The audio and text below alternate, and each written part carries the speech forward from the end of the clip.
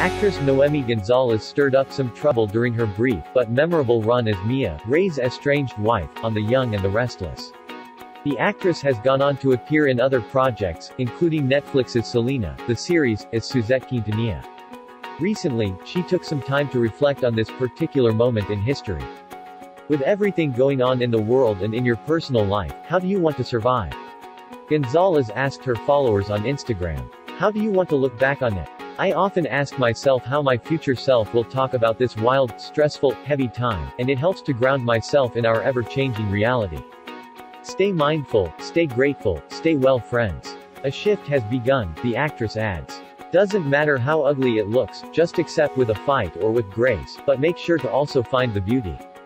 So much love to you." Initially, Mia hit Genoa City hoping to reconnect with her husband, Ray. She faced a formidable adversary in Sharon, Ray's new love and now his wife.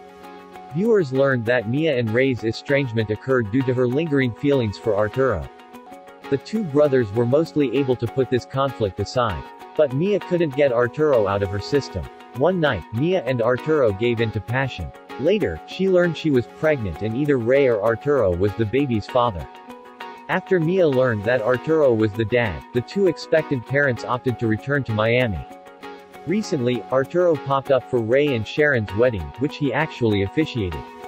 Arturo beamed with pride over being a new dad to his son, Mateo.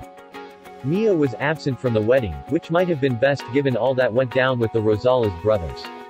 The Young and the Restless airs weekdays on CBS. Check local listings for airtimes.